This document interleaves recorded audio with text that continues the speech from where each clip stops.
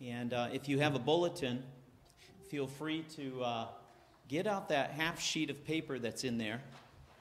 The title of the sermon is called Why Christmas?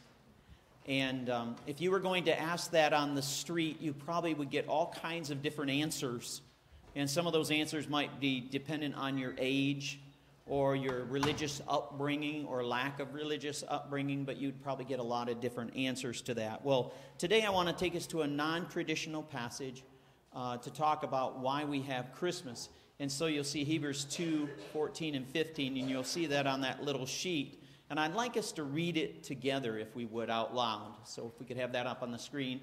But it's also on your sheet. It says, "Therefore, since the children share in flesh and blood, he himself likewise also partook of the same, that through death he might render powerless him who had the power of death, that is, the devil, and might free those who through fear of death were subject to slavery all their lives." Now, if you have a pencil or writing utensil, I'd like you to do something on that, on your sheet. I would like you to circle the phrase, "Therefore, since the children share in flesh and blood, he himself likewise also partook of the same." If you just take a pencil and just circle that phrase, and then somewhere just put a little 1 in the circle. Okay, and then the second one that you're going to circle is the next phrase, "that through death." Just those 3 words, circle that and put a little number 2. And then the third phrase, "he might render powerless him who had the power of death," that is the devil. Circle that one, put a little 3. And then the last one, "and might free those who through the fear of death were subject to slavery all their lives." Circle that one and put a little 4. I want to show you this morning, and now you can flip your sheet over. I want to show you this morning 4 reasons why we have Christmas very quickly. Reason number 1, we have Christmas for Jesus to become human. For Jesus to become human. Therefore, since the children share in flesh and blood, we have flesh and blood, we are human. Therefore, he himself likewise also partook of the same. So he became flesh and blood, and he became human just like us. And there's an obvious question to every one of these points, and the obvious question for this is, why did Jesus do that? Why did Jesus become human? Why did he leave his heavenly home, that place of great paradise, to come to this earth and take on a body that can inquire great suffering at times? Why did he do that? Which leads into reason number 2, for Jesus to die. For Jesus to die, that phrase, that through death. And so Jesus came to die, or that something might happen through his death. So Jesus had to become human first before he could die. You got to be human before you can die. So he became human first so he could die. And so up to this point we have Christmas. We have Christmas because Jesus became human like us so that he could die. And the obvious question on this one is, why did Jesus need to die?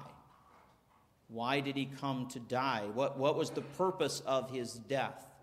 Which leads to reason number 3, and that is that through Jesus' death, he rendered powerless the devil that had the power of death. So through Jesus' death on the cross, he canceled out the power of Satan and therefore made him powerless over God's family. So we have Christmas because Jesus became human like us so he could die, and through his death, he took away Satan's power over death, over God's family. So there's a couple obvious questions. One that's not there. One would be, well, how do I be one of God's family? And the other one is this: how does his death do this? What's the mechanism that makes it possible that Satan's power is taken away from those who are a part of God's family? That fear of death, which leads into reason number 4, for Jesus to free us. For Jesus to free us, as it says there, and might free those who through fear of death were subject to slavery all their lives. So Jesus became human so that he could die to break the devil's power over us, and we needed to be freed from the fear of death.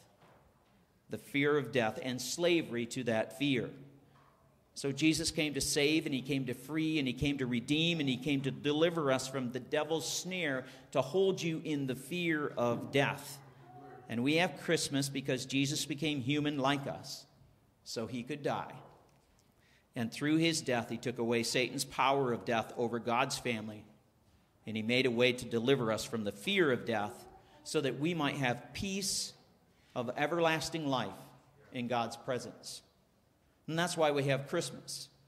Jesus' purpose of coming as the Christ child, and you will see that played out in just a few minutes here.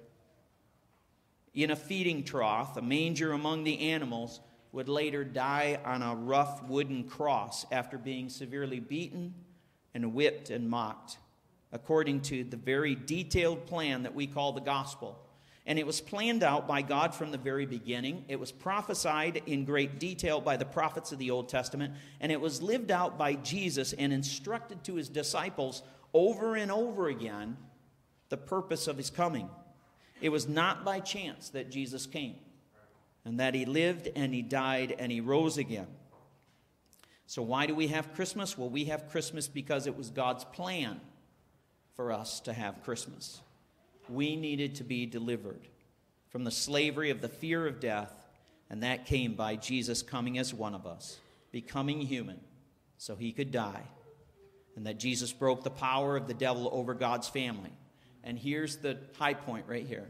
Here's the whole point. Because he didn't stay dead. And so he led the way for his followers to know that when we die, physically die, that we will be forever in his presence. We will not stay dead. We'll be alive as he is alive. So I humbly come to the manger in surrender to the one, Jesus, who can cancel my debt of sin through his death and resurrection. And I see Jesus opening up my eyes to him that I need to be delivered from that. Therefore I confess and I repent to follow after him. And I can truly rest knowing that my eternity was paid for by that little baby in the manger. And I follow the example of the wise men.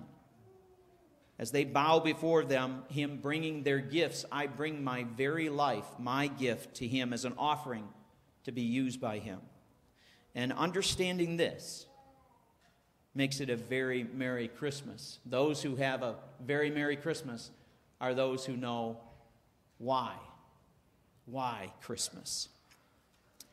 So as the account is read and sung, and the children come into place, I would hope that you would ponder those thoughts.